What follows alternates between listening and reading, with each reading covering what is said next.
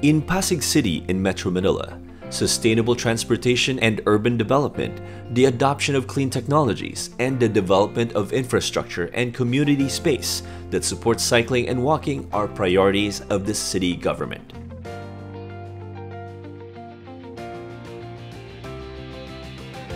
Like many cities in Metro Manila, it struggles with increasing traffic congestion and deteriorating air quality. But unlike other cities, it is one of the few local governments in the Philippines to have a dedicated city transportation and development management office to handle transport-related concerns. And it is playing an integral role in a new UN Environment Program project being launched by the Pasig City government and the Philippine Postal Corporation, or PhilPost. The electric 2 and 3-wheelers pilot demonstration in Pasig, Philippines project being implemented by Clean Air Asia is focused on integrating zero-emission electric 2 and 3-wheeler delivery vehicles donated by the TLG Limited into PhilPost fleet operations in Pasig City for an initial period of 6 months. We think that the electric 2 and 3-wheelers pilot demonstration project can be of great help not just to Pasig City and Pasigueños, but also everyone that's serviced by PhilPost Pasig. We think that the project will not only improve PhilPost services, but can also fight urban air and noise pollution, reduce congestion, and ultimately make a big step in combating the climate crisis. Letter carriers or carteros have a hard job, and it's good for everyone if we can find ways to make their important work easier to do. With the electric 2 and 3-wheelers pilot demonstration in Pasig, not only will carteros benefit from purpose-built vehicles, but the communities they work in will benefit from improved safety, reduced noise, and less pollution. We want Pasigueños to become more familiar with electric vehicles and consider these for both personal and business mobility.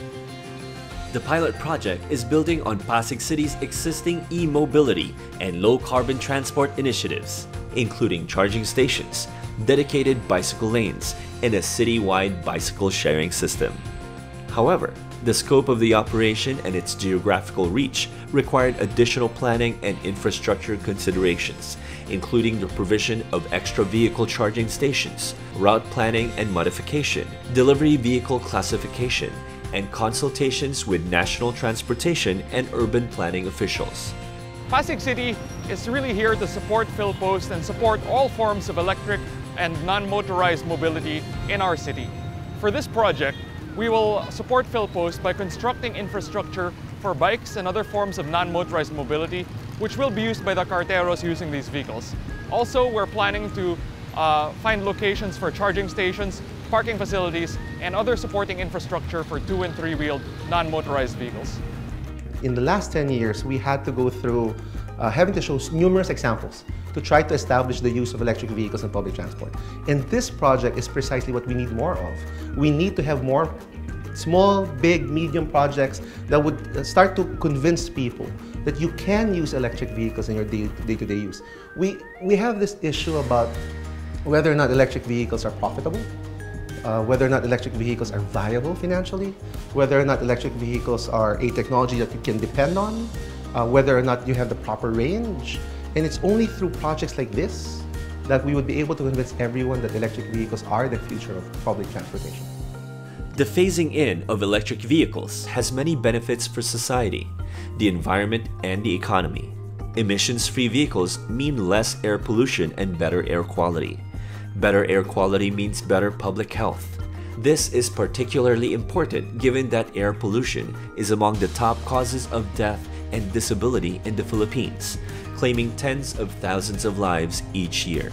Fewer emissions also mean a better global climate outlook, and economically, cleaner vehicles and improved air quality reduce the cost associated with healthcare, environmental rehabilitation, and overall business operating costs, particularly for fuel and fleet maintenance.